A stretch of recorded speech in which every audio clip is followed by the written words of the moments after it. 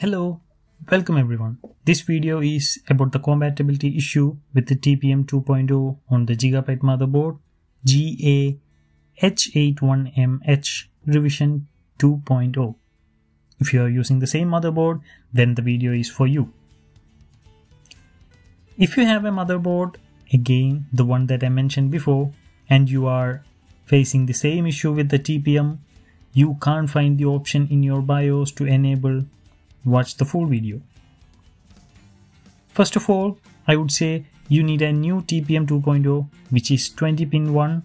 The best result will be visible if you are using a GC-TPM 2.0.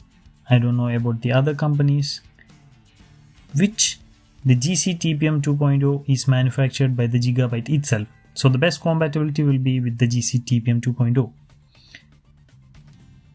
You can find this on several websites like eBay and OnBuy, which I have put the link in the description.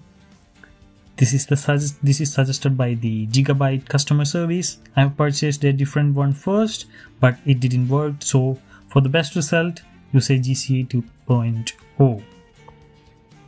The second thing you should do is the updation of your BIOS, which everybody knows you need a new update to work the TPM 2.0. But there is an issue in updating the BIOS.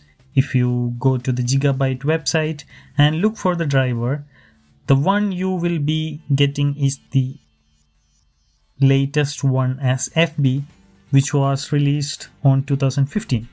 If you have a different revision, then your revision, you may get a different update that will work or maybe will not work.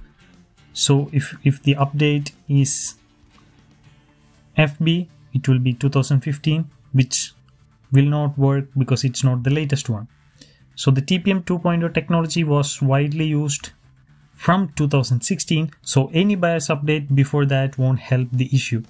So you need the latest one, which you can't find in their website support page. The best way to do this is by contacting their support, which chat guys don't help because they don't know anything technical. So go to their email service to address the issue and ask for a new BIOS driver. They will send you a new driver update. They may take some time, maybe 1 week or so. For me, it took a week. Maybe you can get it faster. So my case, they gave me an update called FCD, which was released on 2018. Unfortunately, it didn't work. So they gave me the latest one called FCE, which was released on 2024, and it did work. Once you get the update, before installing it, switch off the PC, connect the GC-TPM 2.0, then update the driver. So let's get into updating the driver. Extract the driver. They gave you extract the update. They gave you to an empty pen drive, which is the best recommended way. For the best result, format the pen drive before copying the extracted files. After you format the pen drive, copy the extracted update file, then keep the drive plugged in and press the restart. You can press the designated key when restarting to get the BIOS. My PC goes with the delete. Some of you have a different key like F2 or F12. Once you are in the BIOS, go to the Q flash and double click it. You can see it on your top right hand side. For me, the mouse works, so I'm using it. If your mouse doesn't work on your BIOS, use the keypad to navigate to the Q flash.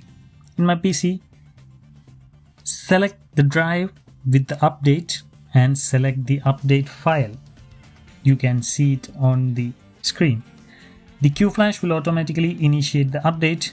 Don't interrupt until the update is finished and wait for the automatic restart. Once the system is again restarted, press the key to enter the BIOS again. For me, it's the delete key. You might have a different one.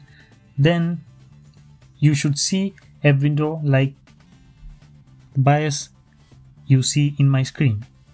Then go to the fourth tab called Peripherals. In the Peripherals tab, if you go down, you can see the Trusted Computing tab.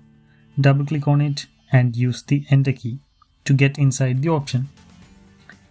you can see the TPM details there if the update version supports the TPM. As you can see on my BIOS here, if you are seeing the support is enabled, you can see the details. If you didn't see the details, press the enable button, you might be able to see the details of the TPM installed. So if the driver didn't work, you will again see the support is enabled but the support is turned off. So then you need to contact the Gigabyte again to get the newest version and do all the same again and update it, and you will definitely see the one with the TPM versions and the TPM details on the Trusted Computing tab. They gave me two versions. The FCE, which is the version from the 2024, worked for me. Maybe the other one will work for you. So it's best to do as per the Gigabyte support suggests. The reason why I am not giving the file here is in my description. The team from the support said they are not responsible for any issue that can happen with the BIOS update. So here I would suggest, if anyone need update, it is the best way to contact them and get the advised BIOS update. So again, if you see the TPM details here in the Trusted Computing tab, if it is not enabled, you can enable it here. Keep the default settings, don't change anything, go to the save and exit and hit the yes again. The system will restart. Once you are on the Windows, to check and confirm the TPM 2.0 is enabled, go to the search bar, type the run, open the run, then here type tpm.msc, hit enter, then there will be a window pop up that will show you like the one now you are seeing in my screen with the TPM details. That is it for the video, guys.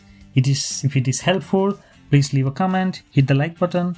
For more videos like this and about the games, subscribe my channel and hit the bell icon. If you guys need help on turning on the secure boot, comment below. I will do a video on that. Thank you, guys.